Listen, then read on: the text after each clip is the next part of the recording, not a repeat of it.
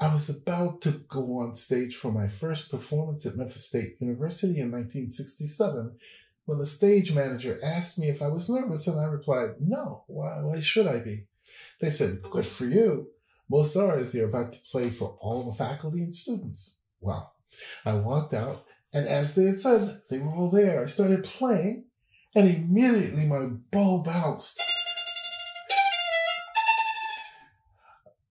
I was experiencing nervousness. Afterwards, I went to a dance studio and in anger threw my rosin against the wall, as I could not accept what had happened. But fact, my bow had bounced throughout the performance. For the next few years, this happened whatever the setting.